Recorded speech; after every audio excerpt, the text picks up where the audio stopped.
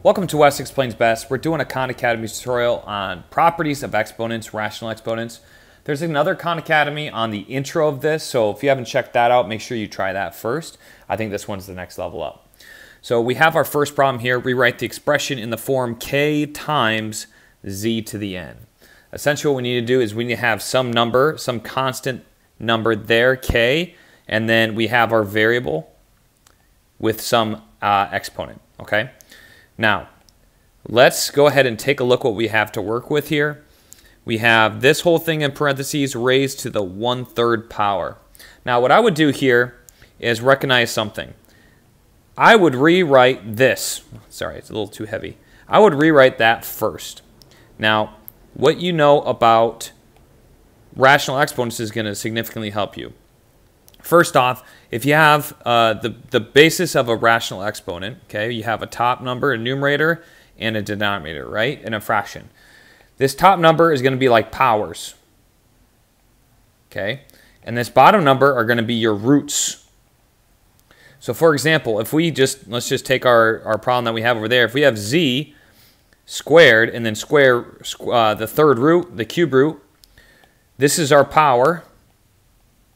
This is our root, and we can see the numbers there. So we can rewrite this as z power of 2. Sorry, that's a z. It's my 2's and z's. My z's have a line through it. There you go. So our power is 2, and then we put the root in the denominator 3. That's how we rewrite it in rational exponent form. So that's the first thing we're going to do is rewrite this inside the parentheses as z to the 2/3 power. Don't forget about the times 27, because remember, we're going to have it in this form. Okay, this is still in parentheses, and we're going to raise it to the 1/3 power. When you have an exponent on the outside, you have to essentially raise everything inside, everything that's separated by multiplication, to that same power. So what we're going to do here is we're going to take 27, and we're going to take the cube root of that, or raise it to the 1/3. 27 to the 1/3 power is the same thing as the cube root of 27, okay, just so you know. Most people probably like to think of the cube root of 27 versus raised to the 1/3 power, okay? Then what we're going to do here is we have this z friend, z to the 2/3 power, raised to the 1/3 power.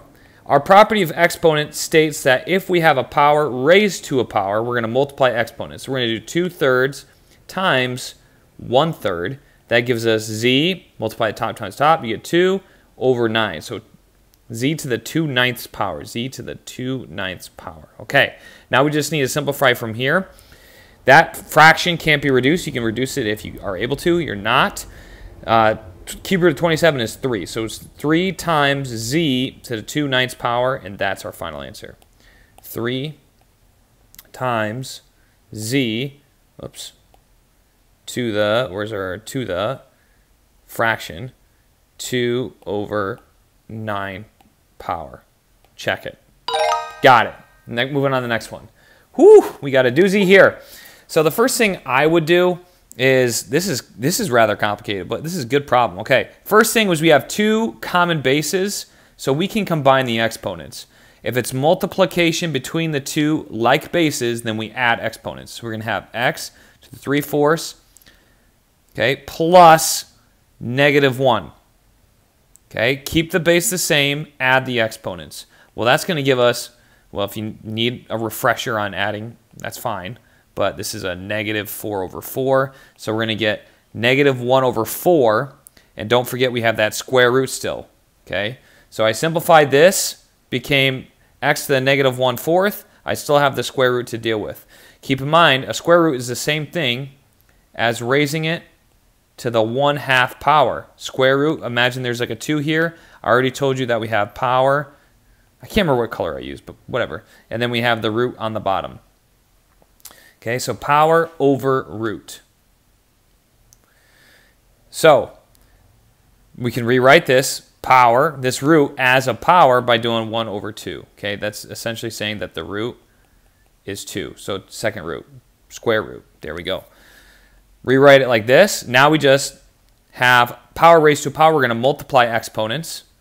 This is like a complete problem right here. Times 1/2. So -1/4 times 1/2 gives us x to the negative 1 over 8. And I think it wants us to write it like that.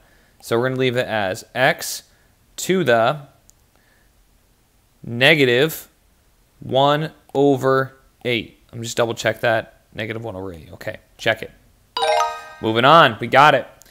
Whew, we got more doozies right here. Now, first thing I would notice, we have this z in the denominator with 1/3. Okay, I don't want fractions with this. Okay, I don't want a z in the denominator, so I need to rewrite this using exponents. Well, we know that z to the negative 1 is equal to 1 over z. Okay, so if I were to write that, if I were to write 1 over z squared, that would be the same thing as z to the negative 2. So if I have this guy, which is 1 over z, because I just got rid of the z there, I put a 1. If I'm just concentrating on this bottom part by itself, I just put a 1. Z to the 1/3 is going to be the same thing as z to the negative 1 over 3 power. Okay, now I'm going to leave my square root, my big square root at the end. Okay, and I had a z already inside, this top z. Leave him alone, z times, and then we already said this 1/3 part is going to be rewritten as z to the negative 1/3. Now we have multiplying like bases. We are going to add exponents. There's a 1 there, an implied 1. So we're going to have, like bases, z to the 1, and then we're adding a negative 1 over 3. 1 is the same thing as 3 over 3 plus a negative 1/3. That gives us 2 over 3. So z to the 2/3. Now we need to convert this square root into an exponent. That's 1 over 2. So this is being raised to the 1 over 2 power.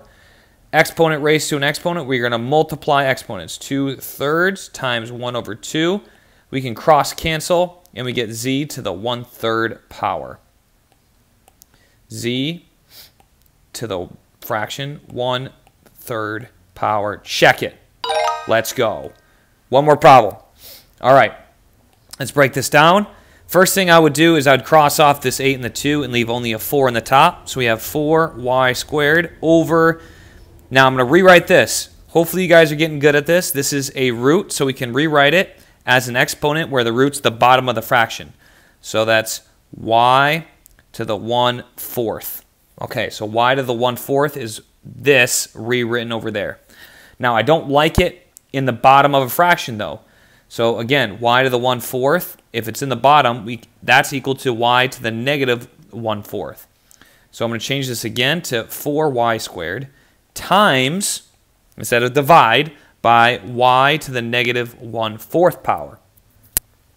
Now I have like bases, y and y, so I'm going to add exponents. 2 plus a negative 1/4. Okay, this one we're going to have to get a little creative because 2 can be rewritten as 8 over 4, and then we're subtracting 1 over 4. That's going to give us 7 over 4 with y as the base. Let's rewrite it again. 4 times y, 7 over 4th power, and that's it. I think we're done. 4 times y to the power fraction, 7 over 4, right? 7, 4. Check it. Let's see if we got it. We got it. All right, 100%. Hope you guys enjoyed that video. Let me know if you want me to go over anything again. Leave a comment. And be sure to check out more of these videos on West Explains Best.